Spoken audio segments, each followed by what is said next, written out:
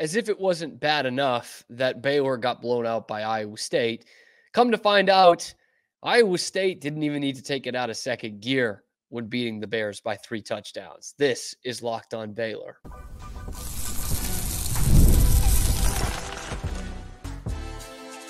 You are Locked On Baylor, your daily podcast on the Baylor Bears. Part of the Locked On Podcast Network, your team every day. Hey there, Bears fans. Welcome to another episode of Locked On Baylor, brought to you by FanDuel and part of the Locked On Podcast Network, where it is your team every day. I'm your host, Cam Stewart of ESPN Central Texas and The Cam Show on Rogue Media Sports Network and The Cam Show on YouTube. Appreciate y'all joining in once again. Appreciate you making it your first listen today and every day. I know there's so many everydayers out there who are just so locked on Baylor that it hurts. But I appreciate you guys, and we'll get through this hurt together. But today we're talking about the insult to injury that Iowa State added to Baylor a few days after that blowout loss for the Bears in Ames. Plus, a look at this Super League, this Operation Rudy, Project Rudy, going around college football. And it's one that Baylor has seen. Baylor is one of the few athletic departments in the nation that has seen this proposal for a Super League in college football. We'll go over where that would leave the Bears. Plus, if we are talking about looking for a new football coach, which I think is something that Mack Rhoades will also have to look at, is the price a little higher than it would be most years? We'll take a look at that and why that is going to be the case. All that and more coming up on this episode of Locked On Baylor. We remember, it wasn't that long ago, we remember the smarting loss at Iowa State over the weekend, 43-21. The Cyclones take out the Bears and scored 40 of the last 47 points of the game after Baylor was up 14-3. And look, I mean, any of those of you watched it or have followed along the show the last few days, you know that was a tough one. Baylor was not the better team, and it was going to take quite a Herculean effort to go and beat Iowa State in Ames. And what it turned out to be was a blowout after such a promising start. It just felt like another, hit on the head, basically. Like we are the moles that are getting whacked week after week watching Baylor football. But to add insult to injury, a video came out yesterday of the Iowa State offensive coordinator, who they love down there, Taylor Mouser, with a message to his team at halftime that cannot make the Baylor players, coaches, fans, anyone associated with the team feel good. Got no answers for any of our stuff. We've had a couple little blips that have set us back, and we go right back down the field again. Okay, so you got to have a next play mentality the whole second half, and we're going to come down there, we're going to throw it down the field. All right, there's so much stuff on here we haven't even got to. There's so much stuff we haven't even gotten to, and they didn't need to get to it to get to 43 points and blow out the Bears. It was obviously not a good scene for Baylor, and that just kind of makes it feel worse. Obviously that's not like trash talk. That's a coach talking to his players and giving them encouragement. But I mean, he kind of hit it on the head. They have no answers for this. Iowa State didn't pull out anything that they didn't use against Arkansas State or North Dakota. It just went right down the field. I mean, you heard him. We're just going to throw the ball down the field. Basically telling his guys they can't cover us. And by the results of the game, you saw Taylor Mouser was 100% correct. They could not cover these Iowa State receivers. They almost had 2 guys go over 100 yards. Jalen Knoll finishes at 98. But obviously Higgins had the big game for 8 catches and 116. I mean, you look at the numbers for Rocco Becht. Again, it wasn't earth-shattering. 16-25, 277 yards, 2 touchdowns, and a pick. And his team won by 3 touchdowns in a conference game. You didn't even really need to make them work for it. And Jackson was huge out of the backfield for a team that was kind of middle of the pack running the football in the Big 12. Not bad, not great. That last touchdown he had, I think Devin Gardner actually pointed this out on the broadcast. If it had been 2-hand touch, he still would have scored a touchdown from what it was like 21 yards out or something. One Baylor Bear got 1 hand on him, and that was it. So, of course, they didn't need to go into their bag. it was like horrific. It was, they didn't even take it out of second gear. It was easy 9-5 or easy 9-5 cooking, hands at 10-2, get the car in the garage. And that's exactly what they did in this game. In fact, they threw away some points. They had a turnover on downs inside the red zone. They had a pick at the 5-yard line. They threw away points in that game and still scored 43 and didn't punt the whole game on Dave Aranda's defense. Yes, that is Dave Aranda's defense, which looked so promising a few weeks ago. Maybe a blip here and there, but now it's 30 plus in 3 straight games. Not to 30 straight games yet, but who knows? And Iowa State held the ball for basically 36 minutes. Third straight week that Iowa State held the ball for at least 35 minutes. So that's kind of their MO. But what that tells me is you look at the 2 weeks before that, they faced Houston, who some of us thought was going to be the worst team in the Big 12. That doesn't seem to be the case. Not that good, but not the worst. Houston and Arkansas State. They did the same things to those teams that they did to Baylor. What is differentiating Baylor from those teams at this point? They look like a bottom of the conference team and one that looks like a group of 5 team sometimes. That's what Iowa State's offense did to them. And there was some hype around Iowa State's offense coming into the season, but I think even the Cyclones fans will tell you it's not like great. They're middle of the pack in basically all the categories in the Big 12. But they've got a quarterback who makes good decisions. Might need to work on getting it out of bounds a little bit better. They've got a running back who played a really nice game, and they have 2 veteran receivers that lit up Baylor. And so they're probably not going to make too many mistakes, but I wouldn't call this like an earth-shattering offense. And yet they certainly looked like that. They're held to 3 in the first quarter, and then bang, 16, 14, 10, game over, way over. And they kind of take the gas pedal. They take the foot off the gas pedal. There you go. And keep it at just 43 points. But you take away those two possessions inside the red zone where they don't score, you're talking 50 plus, almost 60 points. By the way, their last field goal, I think, came from the line of scrimmage, was in the red zone too. That's almost 60 points in a conference game that could have easily flipped that way. Of course, they didn't need to go deep in the playbook.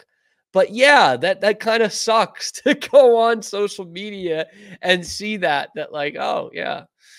No, we saw how bad it was, and now we've got a coach telling us just how bad it was. Like, they had no answers for the Cyclones, and Iowa State just kind of cruised along the whole game. Down 14-3, they didn't panic. They didn't try to change anything. They just got their looks the whole rest of the game and didn't have to punt. Dave Aranda's defense, which could affect Baylor in terms of what tier they go into in the Super League. What's the Super League, you're asking? Well, it's actually called Project Rudy, and we're going to go over exactly what that is coming up after this word from Gametime. As you well know, Gametime is the only place I go and buy my tickets. In fact, I'm already checking Baylor basketball tickets right there because I can go in and I could toggle the all-in pricing feature, which means that price that I see when I see the tickets and the seats, that's the price I'm going to pay. No hidden fees. And oh yeah, I can see the view from my seats before I hit purchase too. And I've got the lowest price guarantee, or Gametime is going to credit me or you 110% of the difference. And the purchase is covered with the most flexible customer service policy in the ticketing industry. So if you like all the hassle of going and buying tickets from some of these other websites, go ahead, be my guest. I don't like that. I personally don't like hassle. There's enough hassle in my life, and I'm sure yours too. So let's take the guesswork out of buying tickets, and let's go to Gametime. Download the Gametime app, create an account, use the code LOCKEDONCollege for $20 off your first purchase. Terms do apply. Again, create an account, redeem the code LOCKEDON, for $20 off, and then go download Gametime today. What time is it? Gametime. And it might well be game time for a very new look in college football. We've heard proposals of this before, and we've obviously seen the this coming with conference realignment and everything else that comes with it. Obviously, college football is driven by money, right? Like, we're not surprising anyone here. No one's grasping their pearls hearing that. And there's been a taste in the last few years of more money, real lucrative money. And that's not going to stop. Things like media rights, NIL, collectives, all those things kind of go to the greater picture of how money is driving college football. And Ross Dellinger came out with a report yesterday about this Project Rudy and what this could mean for college football. And it's a long read, but it's very interesting. Obviously, Ross is absolutely one of the best in the business. So I'm going to go over what I can, what I've gathered here from the Ross Dellinger article on what this is going to look like. I actually came to you with an episode in the spring. Some of you might have tuned out. It was after basketball season. I can't blame you too much. And it was a similar proposal. It was 70 teams in a kind of tier one. It was going to be all the Power 4 teams plus the best group of 5 teams. And I think it was 7 divisions of 10 or 10 divisions of 7. And there were some that could get promoted, but the Power 4 teams couldn't get relegated. It was odd. I get what they were going for, but it was odd. We've seen this similarly if you follow European soccer. If you're into that, you've actually seen a similar type of proposal. But now there are these Disney executives, former Disney executives, turned investment professionals calling this Project Rudy, naming it after Rudy Rudiger, which I think is hilarious because obviously if you've seen the movie Rudy or know the story, that dude, however real that story is, was really truly in it for the love of the game and the love of Notre Dame. And this is about the love of money. It's the antithesis of Rudy. I think there's a good little irony in there about what that signifies. 14-slide presentation that has been shown to only a select number of athletic departments around the country. In fact, we do have some of the ones that it was shown to. Okay. It has been shared. It covers the country's richest football powers and then some. Florida State, Georgia, Miami, LSU, Alabama, Clemson, Penn State, Auburn, Oregon, Ohio State, Notre Dame, Texas, USC, Michigan, Florida, Iowa State, Arizona, and Baylor. Mack Rhodes has seen the presentation. There are plenty of others in college football who have not. There are some blue bloods who are left off that list, but not Baylor. Baylor has seen that. TCU has not seen that. Tech has not seen that. Oklahoma has not seen that. Oklahoma State has not seen that. Baylor has. Boy, that's interesting. Mack Rhodes on the cutting edge of this. Could this be something that Baylor wants to be involved in? It's an interesting structure. What it's trying to do is make the big brands happy, as you're going to see with any proposal going forward, by the way. Make the rich richer in a sense, because it's an unequal pay landscape in terms of revenue sharing. But before we get to that, the way it looks out for the integrity of college football, as it were, plus the big brands, is this is a structure that is going to keep the conferences intact, specifically those Power 4 conferences, right? The Big 10, SEC, Big 12, ACC. Those are going to keep intact. What they're going to do is prioritize big-time games, and what they're essentially going to try to eliminate is FCS teams and a lot of group of 5 teams playing Power 4 teams. They want to keep the rivalries. They want to keep the blue bloods playing each other, keep the conference matchups, but take away some of those ones that aren't money makers. They're tune-ups for teams, but not necessarily money makers, and then find some matchups in there for blue bloods or geographical games to make sure that they keep big teams playing against big teams. So what that could mean for Baylor would be something like, they're not playing Tarleton anymore, or maybe not as many games against an Air Force or a Texas State. What they will face is someone like A&M or UT or Missouri or Nebraska or someone like that. And so for the college football fan perspective, I think we like that. obviously being in the position of being a fan of a Power 4 team really, really helps that.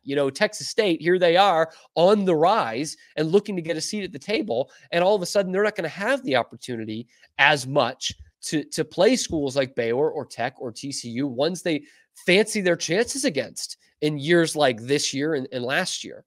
Or how about UNLV, who's taken the group of 5 by storm?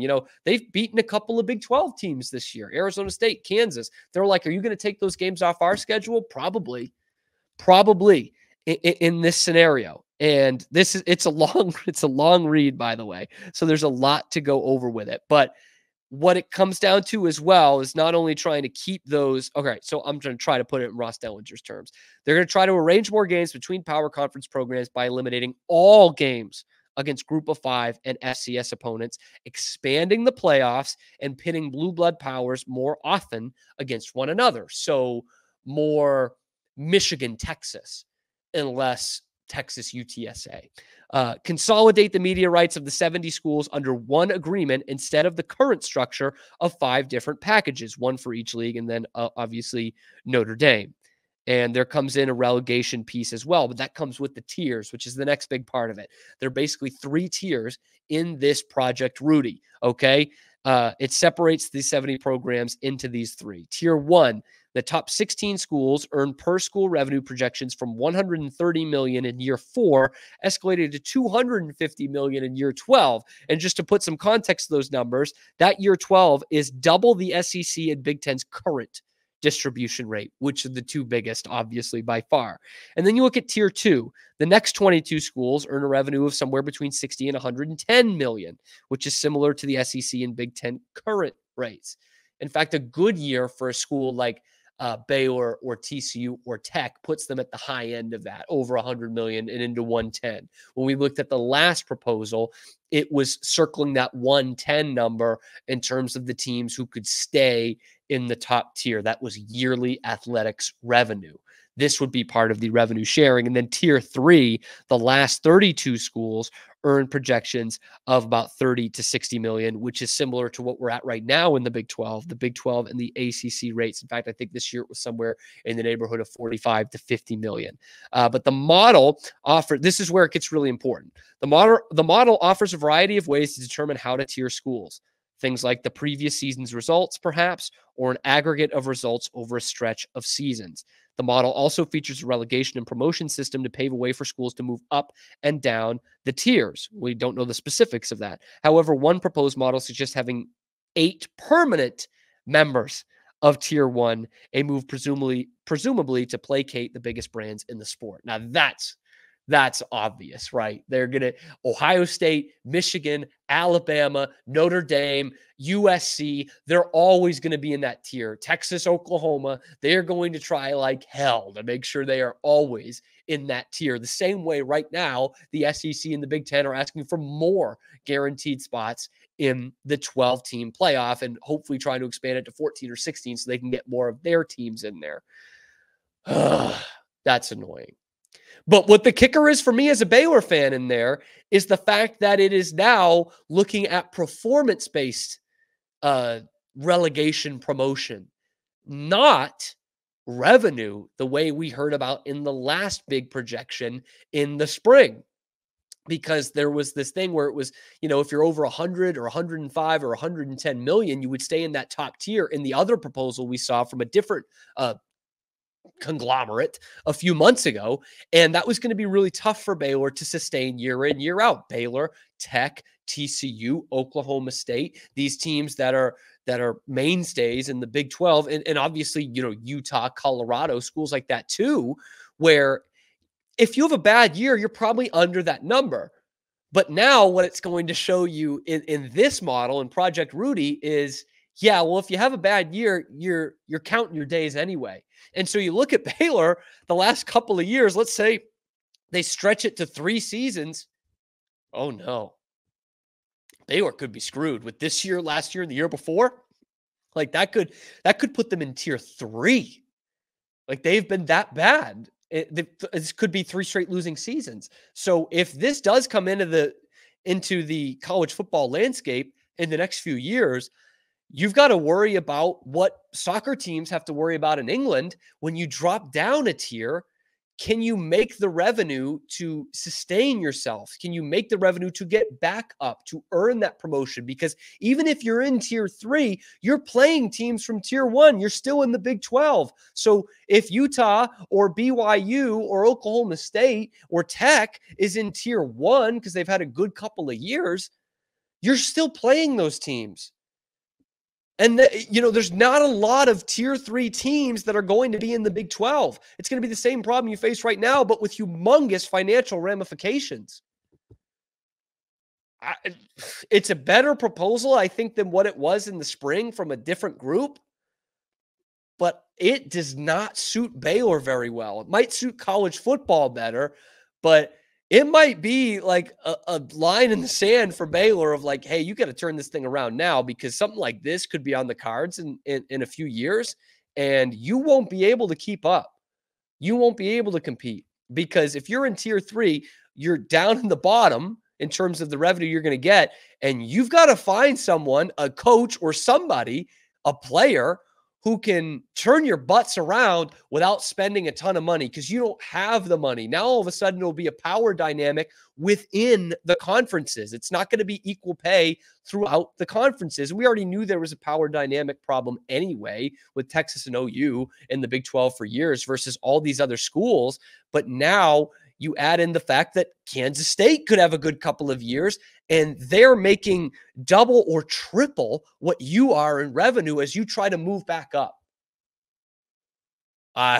Man, a penny for the thoughts of Mack Rhoades on that one. To be a fly on the wall in that meeting, to hear what Mack Rhoades is thinking about what that could do for college football and what that could mean for his program. Ooh-wee. Mack Rhoades has some other issues to deal with right now. And speaking of money, that price might be going well up. We'll talk about that coming up on Locked On Baylor. Today's episode of Locked On Baylor is brought to you by FanDuel. I'm talking to you, the NFL fan. You can start this season with a big return on FanDuel, which is, of course, America's #1 sportsbook. When you get a hunch in the middle of the game, you can check out the latest stats, view live play-by-play, and so much more on the same page where you place your bets. You'll get started with $200 in bonus bets guaranteed when you place your first $5 bet. Let me say that again. You're going to get started with $200 in bonus bets guaranteed when you place your first $5 bet on FanDuel.com. Once again, that is FanDuel.com. FanDuel, America's #1 sportsbook. All right, I got to talk coaching thing again.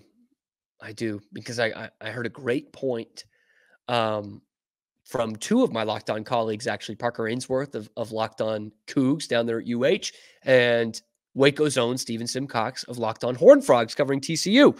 And I kind of alluded to it a little bit yesterday. The top 3 teams in the recruiting rankings right now in the Big 12 for 2025, TCU, UCF, Baylor, are all thinking, we got to fire our coach. We got to move on. We got to get someone else in here, right? And as a Baylor fan, obviously that's not what you want to go through anyway, but that, might be the necessary evil to turn things around. Coaching searches aren't necessarily fun. They're interesting, but it's not a position you want to be in. You want to have a direction for your program. And that's what you're looking for in a coaching search.